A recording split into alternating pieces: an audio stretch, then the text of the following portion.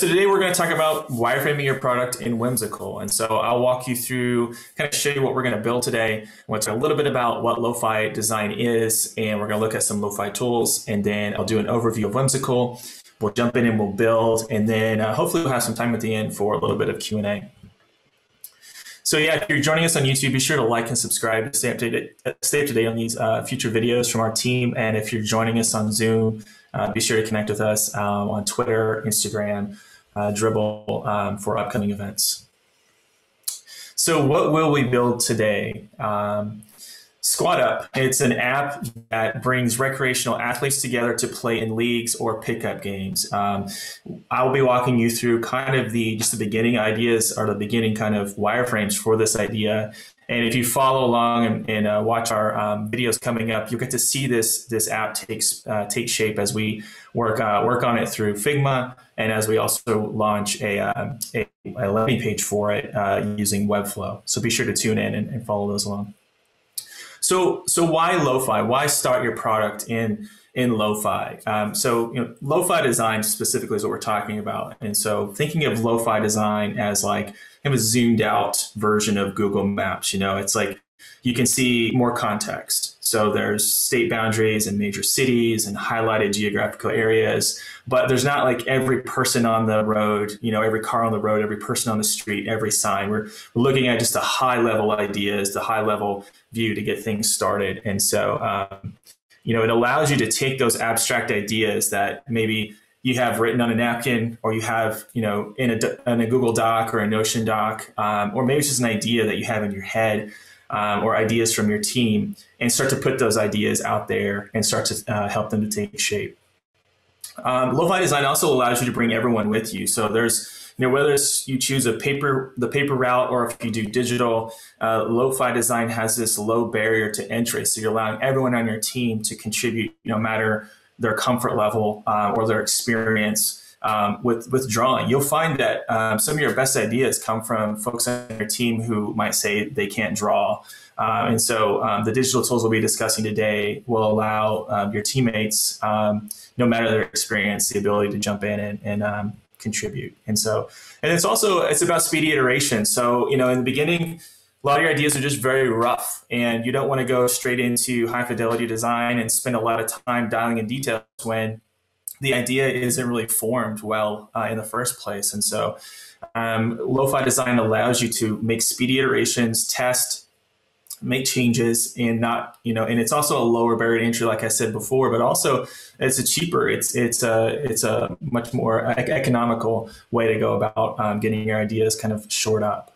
There are a lot of tools in this space today. These are some of the tools that we use at Headway: Lucidchart, Miro, Balsamic, and Whimsical, which I'll talk about today. Miro is one of the tools that we use in conjunction with Whimsical quite a bit, but these are just kind of 4 examples of tools that you could use that can help you to take your idea from, kind of a napkin sketch or just an idea in your head to something digital that you can share. So like I said, we'll focus on Whimsical today. You can sign up at whimsical.com. Whimsical is a web-based application, so it doesn't run or it doesn't require a software download or updates to run it. It's all in the web. So you can bring all of your teammates in, no matter if they're on a PC or a Mac, if they're on an iPad, and they can join. As long as they have a modern browser and internet connection, they can start collaborating with you on those ideas. So this is a really good example of that kind of team project build. This is 4 quadrants where we have some UI bits over here on the left, and then we had like some blank iPhone screens. And so what we did here was, this is a designer, project manager, a developer, and the client all in the same Whimsical doc, and each of them basically dropping their ideas onto each of these phones for how they think these screens should look for this particular product. So this is a really good way to bring all different perspectives and viewpoints onto the same page, literally, and get their ideas on the board. And no one's really required to draw. All you have to do is just be able to drag and drop and kind of organize information. And so that's just one example. Whimsical comes with a whole lot of different things that you can use, different tools to get your ideas mapped out. So we use it for UX flows. We use it for project pipelines. We use it for product wireframing, which is what we'll talk about today. And there's a whole library of templates that you can jump into that inside of Whimsical that you can tackle all of your ideas with. So, and then once you're done with that, you'll have a fully shareable, you can share ideas basically. You'll have a board, or you can share individual slides or individual pieces of whatever it is that you've mapped out. You can use those in presentations. You can send those to developers and designers, or whatever you'd like. So let's build real quick. Let's jump over to Whimsical. So this is once you sign up for whimsical.com, at whimsical.com, you'll see this. This will be your dashboard. And what you'll see here is at the top are kind of those four, these are four main areas where you can kind of jump into a project and start to build. And they also have some templates, and then you can set up folders. They set you up with some kind of some starter projects to get going. And then over here on the left, you'll be able to organize all your projects as you get going. So I'm just going to start with the wireframe project. Oops. That's weird. There we go. That was weird. All right, so we'll go ahead and we'll call this one Squat Up. And actually, let me go back. Let me fix something really quick. It looks like we have, make sure we're good. I'm going to bring this one out. There we go. We'll use our test one. So what I like to do is I like to create, I like to take what I may have in like a Notion doc, or if it's from a Google doc, or if it's, just whatever maybe the project brief came to me in, and I like to drop a sticky on the board that kind of reminds me about that project. So for Project Squat Up, I have this kind of short description of, it's a mobile app that brings recreational athletes together to play in leagues or pickup games. And I know I need to start with an onboarding screen, some account creation screens, and then some of those first event screens. And so this is a nice way to bring, just those details you need to get started. And then your team could come in here and actually add comments and kind of help build out kind of those initial ideas. That's just one method. So what we'll do real quick is we'll go ahead and I'm going to, let's actually choose one of these squares. I wanted to show you real quick too, here on the left. You can switch between those four different jumping off points at any time, and you can pull different elements from those specific areas to build whatever it is that you're building. So it's really nice to be able to interchange or mix in those different elements from each type of project here. So we'll just choose, I'm going to choose wireframe to get started. I'm sorry, flowchart. And I'm going to choose one of these boxes here. And what we're going to do is we're just going to type out those three main areas that we're going to build inside. So first will be onboarding. And then we're going to shift drag, which helps you can duplicate. You can also just right click you can click on, you can click here and duplicate as well from this. You can also format this text. You have all these different tools that kind of pop up that allow you to format, change color, and all that as well on each one of these tiles. So we're just going to duplicate these. And so I have onboarding, I have my account creation, and then I have like those kind of, we'll just call them our event screens. And each of these will be linked to each other. And so you may already have something kind of like this when you get going to, like you might go into Whimsical and create this initial flow, and then you can build onto that flow with wireframes below. So we'll just treat this as our initial flow for the project. All right, so I have those three there.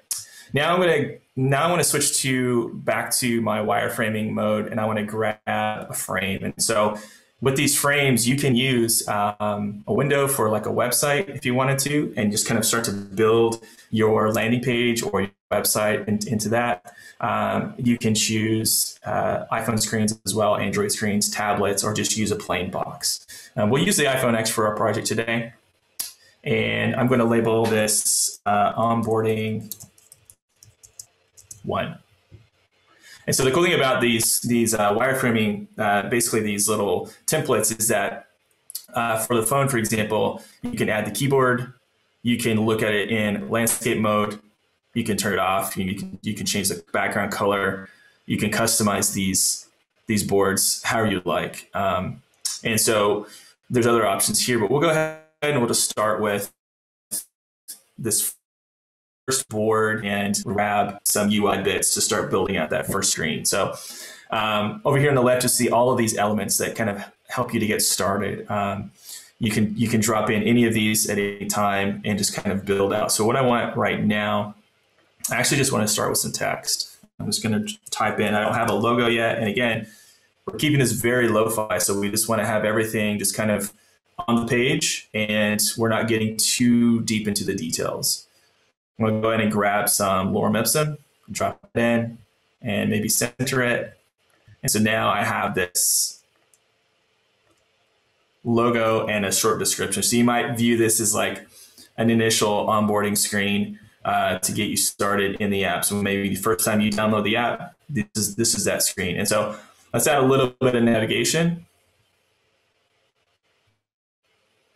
Go down here. You can also just at any time, you can just like search. So if I want a button, for example, I'm going to grab this button, drop it in, and I'm going to say, let's add a skip button for first. Let's go ahead and say we're going to have a skip button. And then let's go ahead and let's get a circle. We'll add some pagination in here. Change that color up a bit. You can also change from like dotted outline to solid outline to just no outline at all. So you can go ahead and do that. Okay, so now we have this little dot for some pagination. I'm just going to dupe that a couple of times. And again, I'm just hitting Shift drag, Alt Shift drag, and then duplicating those. So now we have some pagination and we have the skip button. We can select all of those and we can group them together so we can then move them out around as one element within our wireframes. We can also go in, we can group these together. That way we have some control over those individual elements. And then we can like select elements and align them. So if we select this element here we'll get some alignment tools. And so we can align these center vertically, for example. So now we have the beginnings of what could be an onboarding screen, and we'll just leave it at that. And let's go ahead and let's duplicate that one more time. Change the name to 2, and then let's duplicate it again and change that to 3. And what we'll do on this last screen is we'll say, get started. And we'll just align that button there. And so now we have these 3 screens for our onboarding, and we're just going to leave it at that. We're just kind of getting our basic ideas out onto the screen so that we can start to shape this and kind of go forward. So I'm going to take these 2 now and I'm going to move them along down the path. And so now I have my onboarding screens here along with my wireframe or along with my flow at the top, and I'm going to move on to the next section. So move down here. I'm going to go ahead and I'm going to duplicate that. We're going to rename this to count 1. And so this will be like our initial email sign up, enter your password, create account screens. I'm going to go ahead and move this up here.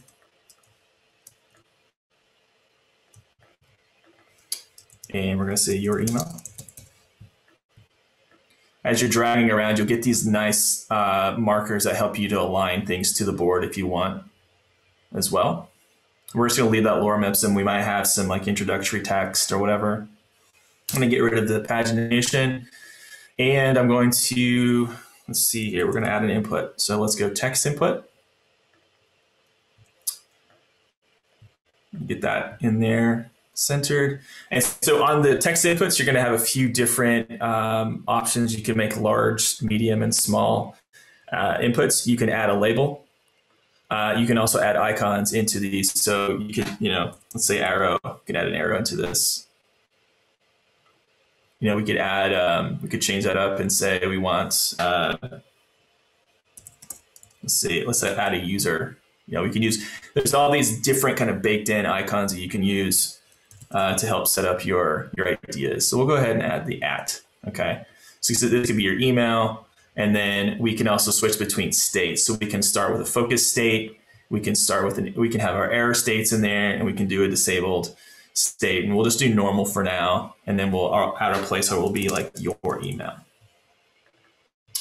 And then let's go ahead and add a button.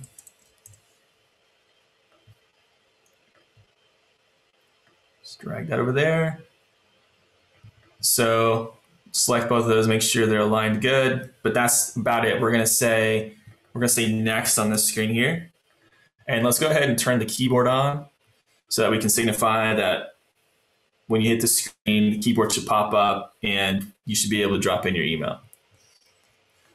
All right, so I'm gonna dupe this and we're gonna go to, this one here, we'll create password.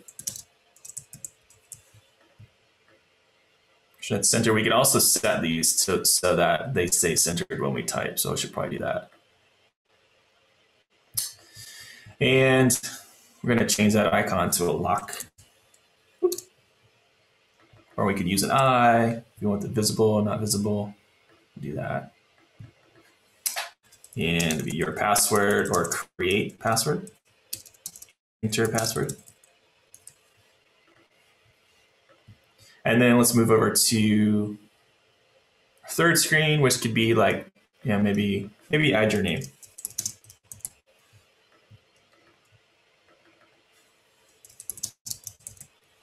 And maybe that icon is, maybe it's a user, or maybe it's a, let's see if there's anything like that here. Or maybe it's nothing at all. Maybe we remove it. We just have that, right? So now we have these 3 account creation screens. We could go further into this. We could create our error states. We could create all those things that we want to put into our initial account creation. But we'll just move on and move over to our next section, which will be event screens.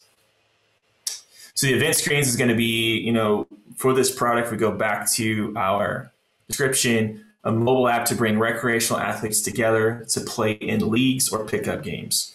Not a whole lot to go on with, but we're gonna try it out and see what we get.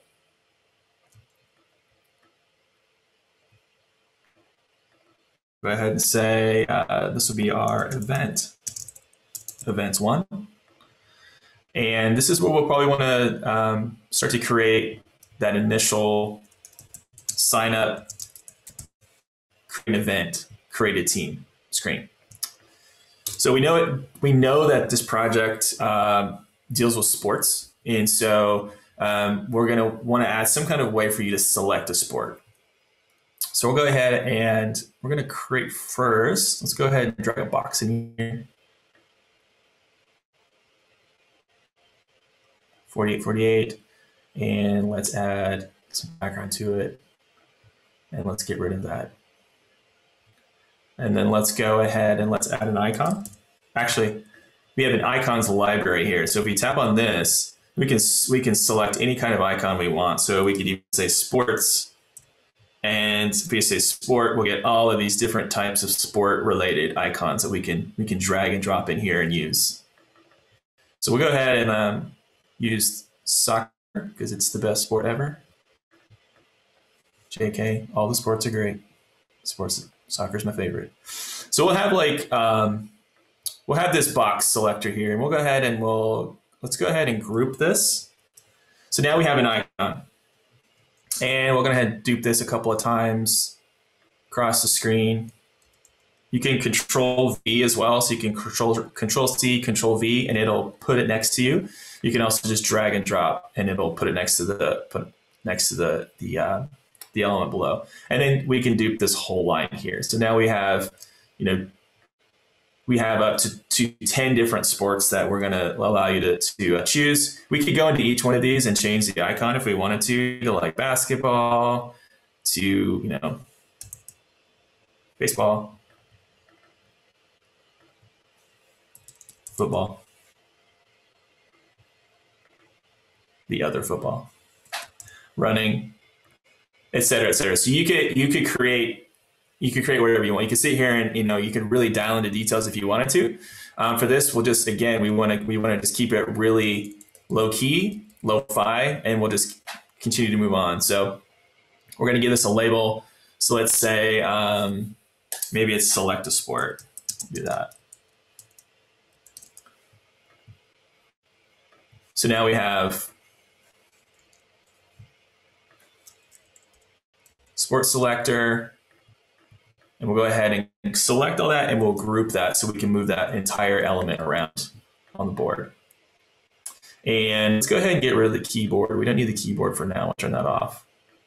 And let's move this down because I think we're gonna need to use this again here in a moment. So next, let's go back to our brief really quick. Looks like we're gonna have the option of leagues or pickup games. So let's go ahead and give you an option to do that. And inside of our elements, we have a couple of things we can use here. We have a drop down we could drop that in there and we could have those options. We also could use, let's try tabs. We could do tabs, which just could represent, like a switcher or anything like that. So let's say pickup game. And then let's duplicate that guy and we'll say league play. Make sure I'm spelling that correctly.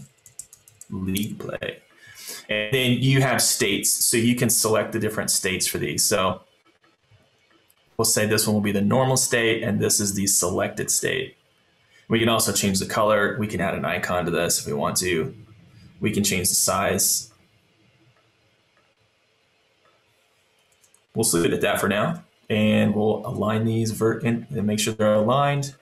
And we're going to group them together so we can move them around at the same time together. And actually, let's push this over here so we can have some balance. So, all right, so now we have this ability to select a sport and then choose either pickup game or league play. So then the last thing we want to do is allow folks to be able to create their event. So we'll go ahead and create some labels or some inputs with labels. So first one here, we'll just say, let's go title. So be the title of your event. So enter title. And then let's go to, let's add the address. So 123 Awesome Way. And let's do that again. And let's say City, Awesome Town. And let's probably add, let me think. We might want to add the date. The date for the event. And maybe the time. And again, we're just getting these ideas out there to get the conversation started, to just get things out of our head onto the canvas and then to share. And then we can come back in here and start to shape this thing with our team or our designers, our developers, whoever we're working with. So let's say create event on this button. And so now we have this form. We can actually group all of these together. We could duplicate this field or this screen, and we could say events one, dash when typing, or whatever we want to call it, and we could actually pull up the keyboard to show that when you hit the focus state, keyboard is up, and now we're able to type, so we can simulate that. And then let's go ahead and create what happens when you create your first event. So we can get rid of all these because now we've created this event. We can delete all of these. We can also delete this. We can delete this, and let's just keep one of these icons around. Let's go ahead and ungroup these. So you can see, like when you hover over this, that everything is kind of in that same group. So you can go up and ungroup all that. So now that you can kind of move these things around individually. Get rid of that stuff. And let's go ahead and bring that icon up a little bit bigger. Let's say event details. Drag this down a little bit more here. And then we'll put in what type it is that we had from our picker there. So we'll have a pickup game, and let's drop drop the size down a little bit. So we have this pickup game. It's a soccer game. And let's go ahead and, since we had people add an address in, let's go ahead and use the map placeholder. And we'll pull in a map. So maybe this could symbolize, you know, that address that you had in there inside of the fields here will be presented as a clickable map. That could maybe open Google Maps or whatever, Waze or whatever you like. So let's go ahead, and now we have, you know, it's a soccer match. It's at this place. What else do we need to pull in? We need to pull in the time and the date. So we'll go ahead and just duplicate this, and we'll say it's on this date. And maybe make that type a little bit bigger. And let's duplicate that one more time and say to 7 p.m. So now we have this, like, well, let's actually go ahead and do one more thing. Let's add the ability for you to share this event, right? So you can pull out the share sheet on your phone and you could share this event with friends. Let's group all that together and let's center it. And then we'll call this our event details 1. So now we have the account or the event creation screens, and then we have what we think could look like, you know, that event details page. So we have enough to say, you know, from start to finish, we want to start here. This is your onboarding. You're going to create an account and you're going to create an event, and then you're going to have this view of events. And we could go even further with this and make more screens based off of, you know, the ideas that we're getting as we're kind of putting this down. But for now, we're gonna stop on this, and I want to talk about, you know, when you're going to share this with folks, you can do a couple other things to kind of just help communicate your ideas. And so one of those things is to go in and annotate using the annotate tool each of these sections. So like for this, we can add a number 1. Let's go ahead and, oops, that's weird. Let me back out. We'll just keep it at that for now. For some reason it thinks there's 5 on the board.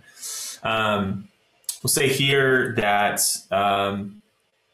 you know, this is your onboarding screen. And so we'll probably need like 3 screens to, you know, describe the product. They're swipeable. They're skippable. And, you know, and then like get started takes you to account creation. However you want to document this. You could do this for screens as a whole or sections as a whole. You could also annotate kind of every little piece of UI around that with this and add those same details in. So for now, we'll just go with this. So 3 screens to describe the product, swipeable, skippable, get started, takes you to account creation. We'll duplicate that one, bring it over here, and we'll say, you know, enter your email, create a password, enter your first and last name. That's what those screens are for. And again, we could dial in more details if we wanted to. Screen here, we basically want you to be able to create an event, you know, select sport, select game type, add address, time, date, whatever you'd like. You could also describe, you know, animations, you could describe transitions, you could describe different states. So, you know, all different things if you'd like to go through here. We'll add one more here and we'll pull this arrow around and say, this one would displays event details, clickable map, and then sharing capabilities. So now we have a high level view idea that started out as a sentence and some bullet points, right? So we've taken that step and we've done it really quickly, and now we have some kind of visual that we can share. We might want to do a couple other things to just kind of illustrate our idea. We can go in and we switch over to flowchart mode, and we can add some connectors to each of these elements. So if we click on the element and change it to an elbow and then just drag it over to the next screen, we can add in our different flows that we want to use. So they can get kind of crazy. So let's go ahead and straighten this one out a little bit. So now we're saying when you tap the Get Start button, you're taken to these screens here. We could do this for every individual button. You can also add text to annotate.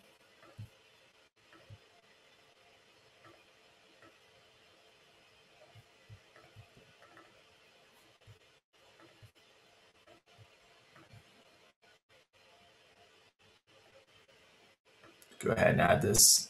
Oops.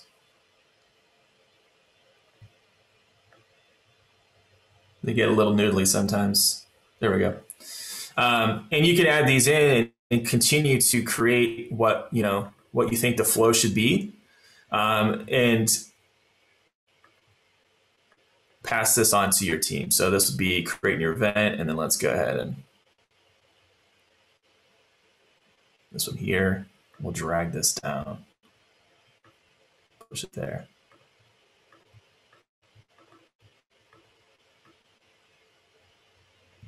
And as you move your boards around, those connectors will stay connected to those different touch points as well. So now we have a diagram, this rough idea, and what we can do now is a couple of things. We can come in and we can share this. Get a shareable link. We can export it. We can copy the image and paste it somewhere. We can embed it into like a Notion doc. We can print it as well. Another thing that we can do is, let me look at it real quick. When you invite your team in, there's the ability to add comments. So any of these screens that we see here can be tapped on, and then you'll see there's a little comment bubble. And so here you could add documentation, or you can just create conversation around particular screens and allow your team to add their feedback and their ideas to those screens as you go along. So one thing that we do is when we create something like this here at Headway is we'll go in and we'll actually export the frames at 2x, and we'll say we'll want the content only. And what we'll do is we can go in and just grab all of these screens like this, or we can just select the entire board like so, and then hit export and say just board. I can say board, which will that would actually export the entire flow with all the notes and everything on it. Or you can say I just want to export the frames, and then it'll allow you to download that to your desktop. And then you would have, oops, let's cancel that. It's going through each individual frame really quick. Okay. So then those screens will be high res, and those high res screens, these wireframes that we made, can be taken into Figma or Sketch, Adobe XD, whatever you'd like, and you can start to design off of those screens. You can also drop them into presentations. You can send them via email, whatever you want. You can also drop them on your phone and actually like thumb through them and see how they look and feel in the palm of your hand on your phone. So in our next part of this series, Billy from Headway will actually take this wireframe and he'll take it into Figma, and you'll get to see him bring that design to life. So so that's it for now. I think we have a little bit of time for Q&A. Any thoughts from the team or anyone? Please hit us up. We did have a comment from YouTube. Jan from Spain he just didn't realize how many options and tools there were within Whimsical. So he just thought this was a really great presentation to understand what's all in here. So yeah, there's it's cool too, because you can basically swap and use elements from different parts of Whimsical and build to your heart's content. So you can pull in sticky notes and you can pull in images, you can pull in icons and links, all kinds of things. It really does a great job of kind of getting out of your way and letting you build that thing however you would like it to be built. Yeah, for sure. Clint, are there any resources that like helped you like understand how to take advantage of Whimsical? Like were there like blogs or anything? Like we could probably share those in the follow-up email from this event with the recording and stuff. But I'm just kind of curious, like how you got to this point, or did Billy share this stuff with you? I'm just kind of curious. Yeah, no, this is a tool that was used at my previous employer. They used it basically just for the wireframing. I mean, for the flow charting. So like there was, let me see here, find some examples. Kind of like this. We use it quite a bit for. Well, that's fun. Let me reload this. We used it quite a bit for just flows, for boxes, drawing boxes and arrows, UX flows and all that. And but then the tool just continued to get better and better, and these wireframing tools started to expand out. But a lot of it was just from doing stuff like this, like just creating full-on flows and having a visual and using it that way. And it was always, to me, it always seemed like the one of the best tools because it's in the browser, it runs really well, and the tools are just basic enough to let you get started and going, and everybody on the team's able to jump in and just enjoy it. So that made the process much better. So Got it. Looks like we have one question from JJ. He's just asking about other wireframing tools. What would you suggest for app development? I would suggest this actually. We're actually using this on a project we're on right now where we're mapping out all of our flows. We're mapping out all of our UX, all of our auth. We're wireframing out the screens.